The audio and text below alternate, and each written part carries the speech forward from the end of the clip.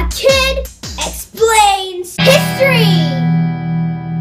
Hello everybody, thanks for clicking on this video to hang out with me today. One of the things we've been studying in 3rd grade are idioms. You know, special phrases that have a figurative meaning that is different from its literal meaning. Things like kick the bucket, hot potato, let the cat out of the bag. But did you know that many of the idioms in use today come from plays written by the same guy 400 years ago? Wild Goose Chase, Dead as a Doornail, Mum's the Word. These all come from the most famous playwright ever. Who is it? I hope you guessed Shakespeare, because that's what we're doing!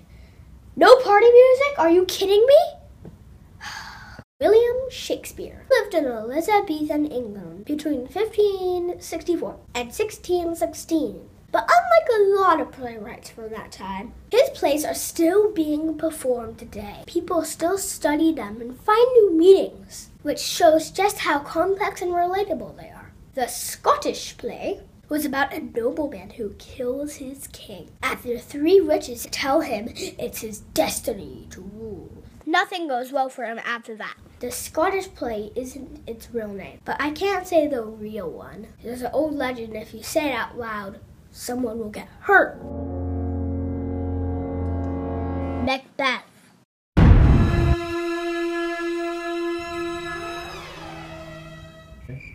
Okay.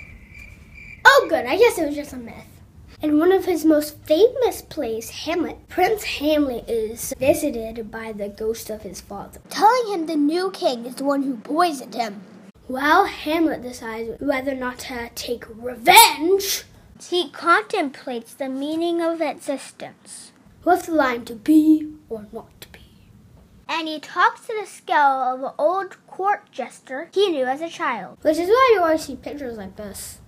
Not all of Shakespeare's plays were depressing, though. He also made comedies like A Midsummer Night's Dream, Much Ado About Nothing, and Twelfth Night, as well as histories about Julius Caesar and Richard III. And in fact, a lot of things that we think we know about English kings come from his plays. He also wrote the greatest love story ever.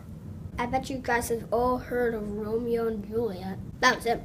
This guy, right behind me. Shakespeare was a member of a group called the King's Men, who had their own theater called the Globe.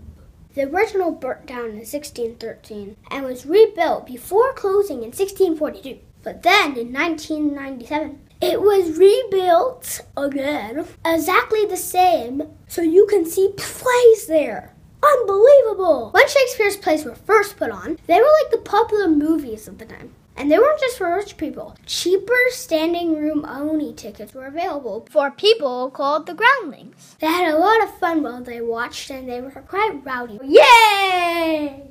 Once movies were invented, people started making movies out of the plays. There's been hundreds of them. For instance, all of these people have played Hamlet on screen. See if you recognize any of them, like Doctor Who or Mad Max. Only 2 I know. Obi-Wan and Gandalf played him on stage, and so did Sherlock Holmes. And, well, you get the picture.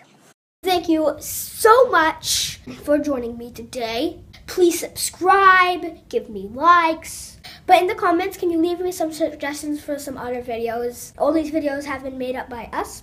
We'd love to hear what you guys want to see and talk about. And remember, kids, be careful when you say Macbeth. I mean, the Scottish play. You can't be too careful. Bye, guys!